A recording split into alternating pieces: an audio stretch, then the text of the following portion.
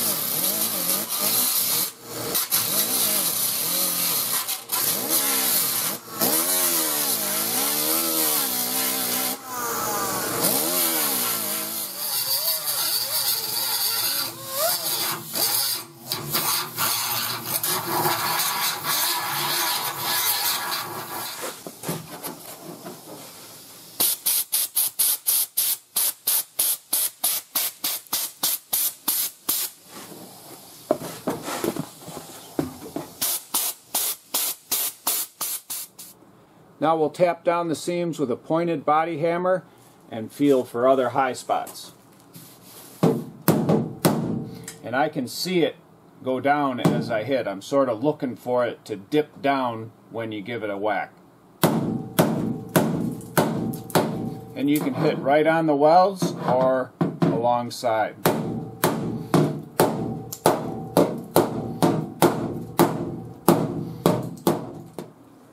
Right next to this ridge, we'll use a punch so we can be real accurate.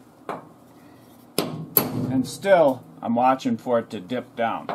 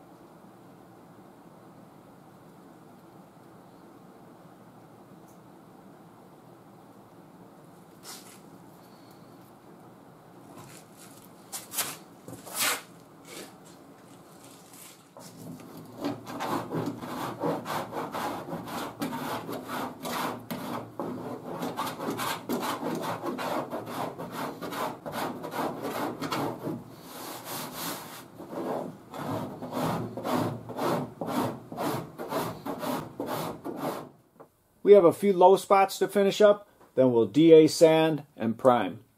Getting a large area like this straight can be frustrating for anyone, but if you make sure any high spots are knocked down, you get it very close using a cheese grater blade, and always do your rough sanding with sharp 36 or 40 grit, things will go a lot easier.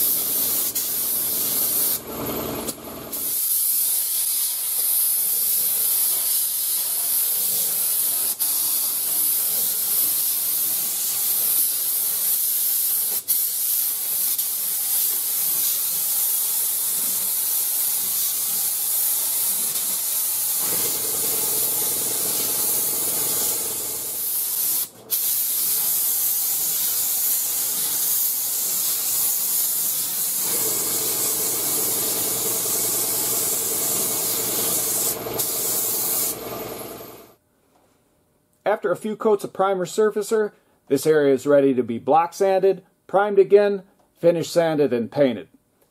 I hope you enjoyed the last two videos on fixing a major rust hole. If you did, and you'd like to get my latest videos, don't forget to hit the subscribe button.